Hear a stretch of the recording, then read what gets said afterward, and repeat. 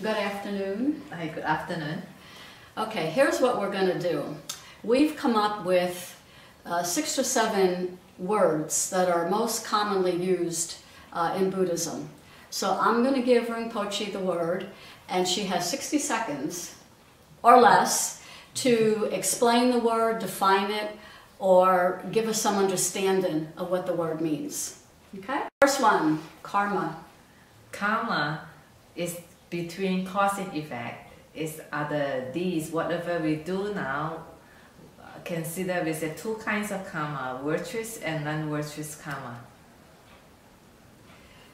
Does karma affect you in your next life? Okay, it will affect our next life. Also, it will affect this life too. So our previous lives affect us now, and what we do now affects our future life. Yeah, not necessarily say future life, just will affect our future. Oh, can be the moment after this moment. Right, right. Because it can be the next life or the life after that. Yes, I got it. So future, better. Okay. Next word, merit. Merit, we say all the good deeds that we have done will form happiness or good resources. Okay. So the more good deeds we do, the happier we are. Yes. Okay. More wealthy, even can be look better. All the positive things that we want is all came from merit. Okay. Now in Buddhism, people are cremated when they die. Why is that? The Buddhists understand the body and I are 2 objects, maybe 2 things. So when someone exits the body no longer belongs to the person. So just like trash, we want to take care of the trash, just burn the body. It's more clean and easy to take care of it.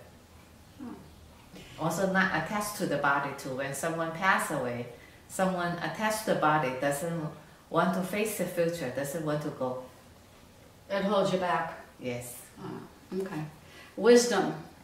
Okay, wisdom, we use it to analyze, make decisions.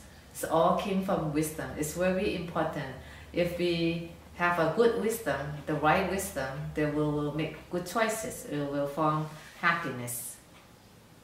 Okay. Nirvana. Nirvana, we can say sometimes when someone passed away, die, but for someone who practice, have self-control, able to control, to choose their future. So when they up to a certain stage, we say the wisdom, realize the emptiness, they enter into the Nirvana, means overcoming aging, birth, sickness and dying. Okay.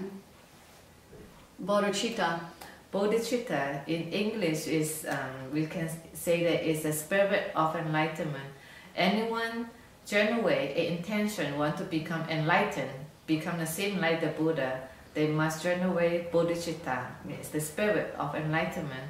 From this, before generate the spirit of enlightenment, they must have compassion and kindness. Is not bodhicitta also achieving a peace of mind, letting go of anger? It's part of it, but it's not only that.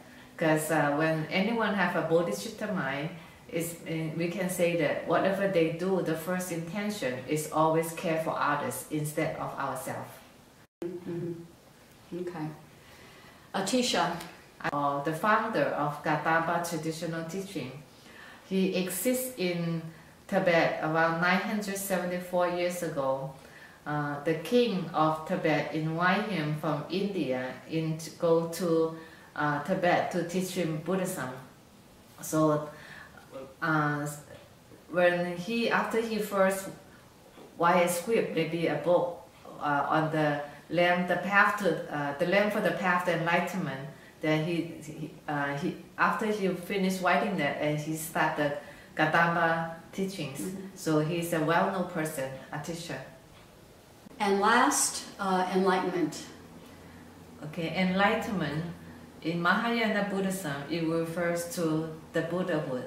Whoever reach the level of enlightenment, it means perfect enlightened, perfecting ourselves, we up to the stage is called the Buddhahood. that refer to a person fully accumulate all the merit and wisdom. So already overcome to abstraction of not able to realize the reality, and the abstraction of not being omniscient. Omniscient means knows everything precisely, the past, present, and future. Okay. We hope that this video has helped further your understanding of Buddhism. Anyone interested in the Dharma can always email us. Thank you.